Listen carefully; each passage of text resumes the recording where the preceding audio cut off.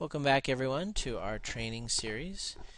Today we're going to be discussing how to add custom checkout fields to your website.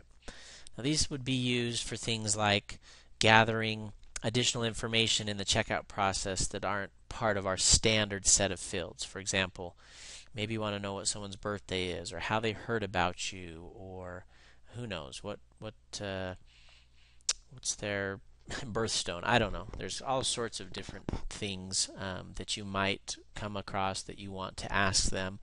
In addition to that, you may want to notify them about certain things, or send them display messages to them in the checkout.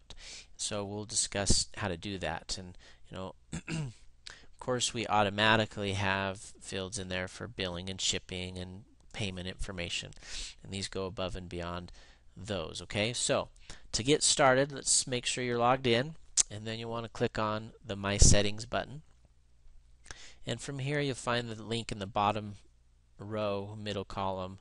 It says Custom Checkout Fields. Okay, click on that and you'll be brought to this page here where you can where we'll go through how to kind of set up different checkout field options. Okay, so the first section deals with creating a custom checkout message. Okay, so let's say that you want to display a custom message in the checkout, and you always want to display it every time. Then you just click Always, say thanks for your order,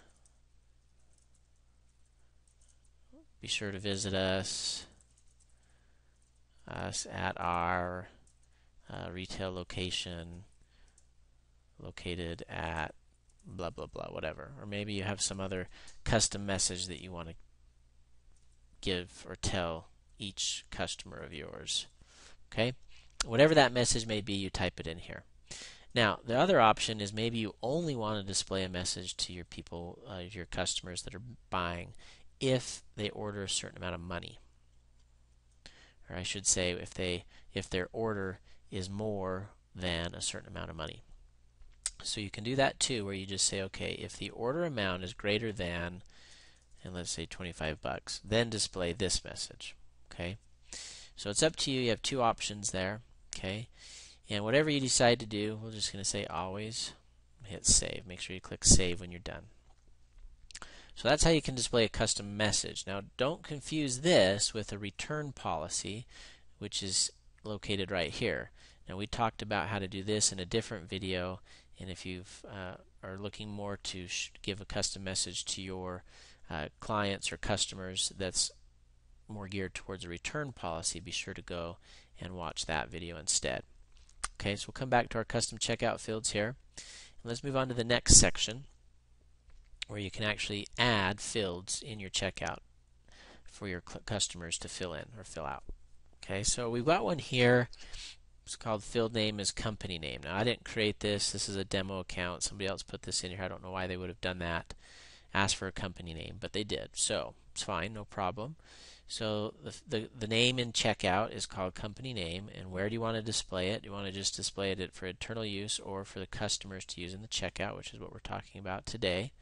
So we'll check that box, and then you can also set some options. Do you want to make this field required? Do they have to enter something into it? If you do, you can check this box. If you do want to make it required, and if you want to remember what they typed in the last time they were there, you can also check this box to make it easy for them. Say if it's something about birthdays, when's your birthday, then you can check this box so they don't have to re-enter their birthday every time they come back. It'll just remember it. And then you can also make this custom field display based on how much they order. So if you don't want it to display unless their order is over a certain amount, you can do this as well. Okay, so let's add a new one just for example's sake. We're going to give this one, let's say, what is your birthday?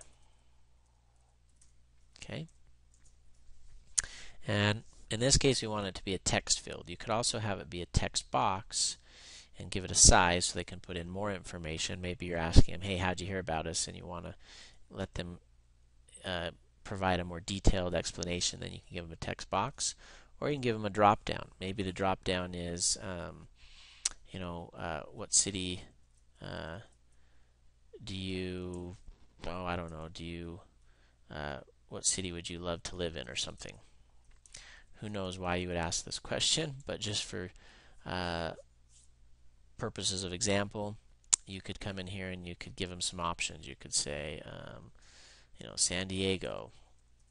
You could say Miami, whatever. And if you're doing drop downs, you just separate each one by a comma, and you can do it that way. And in this case, we'll just keep it as San Diego, Miami.